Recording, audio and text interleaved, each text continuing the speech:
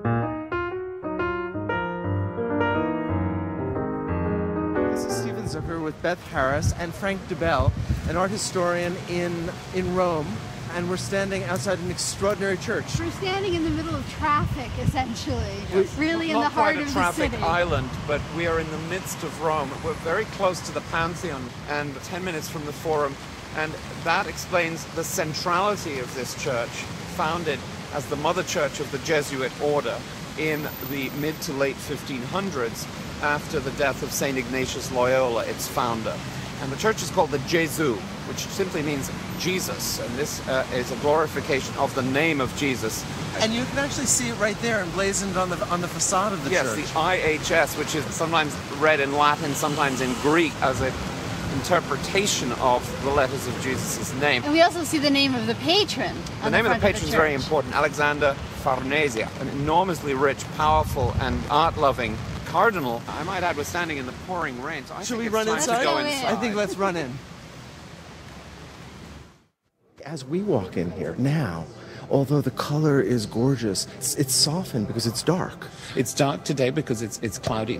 As you can hear, we're still in the heart of Rome with the sirens going by. But this is the point. The sound of it reminds me, this is something that is turned up loud. Yes. This is loud, and it's loud and clear. This is a very rational space. With it all, with the Baroque's appeal to, many people have said, to the imagination rather than the intellect, this is really a delight for both the senses and the mind, because there is a sense of focus, and it's not a complicated space. We come back to that name of Jesus on the ceiling, which encompasses the theme of the whole church.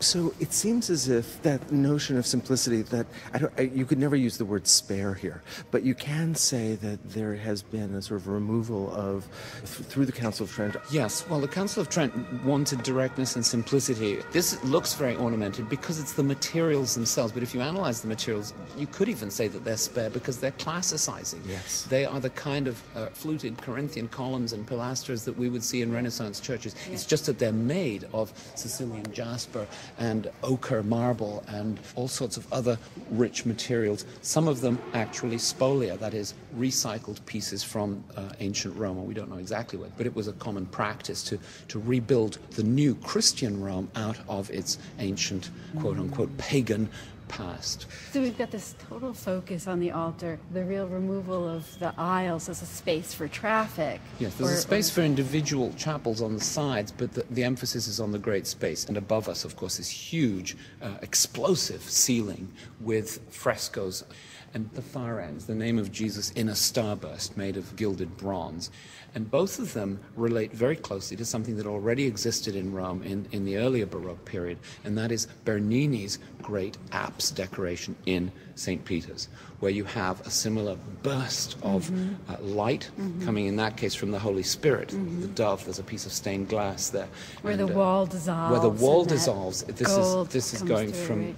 The earthly to the heavenly, from the secular, from us standing here, to the sacred, of course, from matter to spirit. But it's made of raw matter. It's made of stucco. Some of it is very cheap material. It's just painted stucco.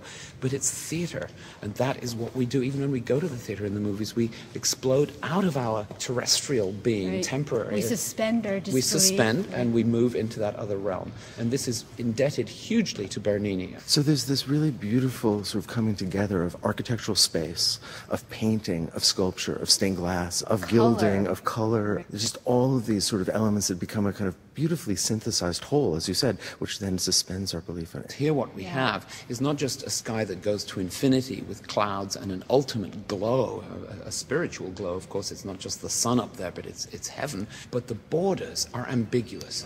And during Renaissance art, and certainly medieval art, this ambiguity was just out of the question. Nobody would say, well, should we shade it this way or that?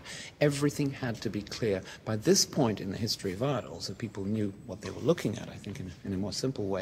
And it was fine to make things ambiguous. And we don't know whether we're looking at shading up there or painting of shade. We don't know for a moment. I've seen many people stop here and wonder whether those cherubs and angels are made of solid material or painted. And in fact, the fresco extends on wooden and other boards. It's like stage machinery and stage sets out of that central space and actually partly covering the vaulting of the ceiling. On top of that, a glaze, or in fresco we would just call it a wash of darker paint, extends actually onto the architecture and creates the illusion shadows. that we're seeing the shadows from those clouds. I think about that joining of the spiritual realm and the earthly realm that happens in the Baroque so often. This is the church triumphant. The name of Jesus is the one thing we must follow.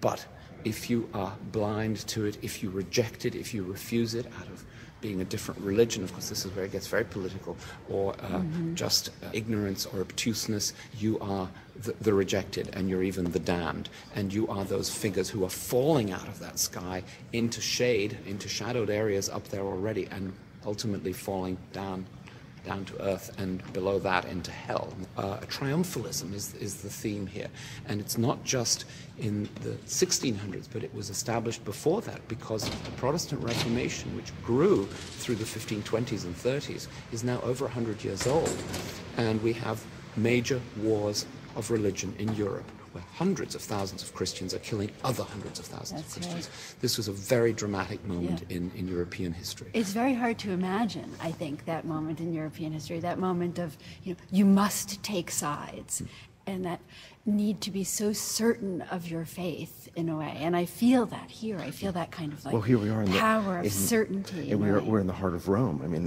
this is the place. And I think it's not difficult to politicize it. In fact, we would say, for some people of faith today, the art exactly mirrors what they believe. This certainty, the structure, the discipline of it, and death, the afterlife, that ultimate aspiration that everyone has to go to somewhere peaceful, secure, and everlasting, is expressed here with absolute certainty.